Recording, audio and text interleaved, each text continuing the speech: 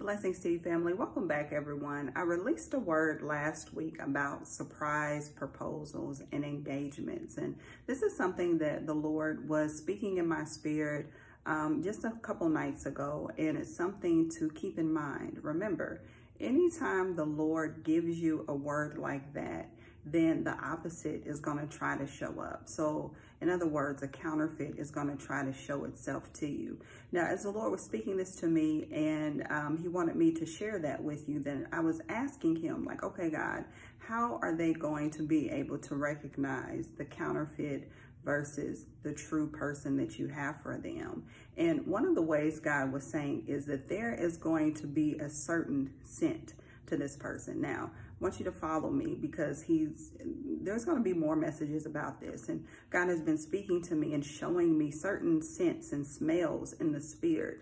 And so there's a certain scent that, even a stench, if you will, that lets you know that this person is not who they claim to be, and or they're just not who God has for you to be. So keep that in mind as well. It's not always that this person is such a bad person, and there may not be anything that is overtly off about them when, you know, you speak to them or when you get into a relationship with them, but you'll be able to recognize it by the Spirit.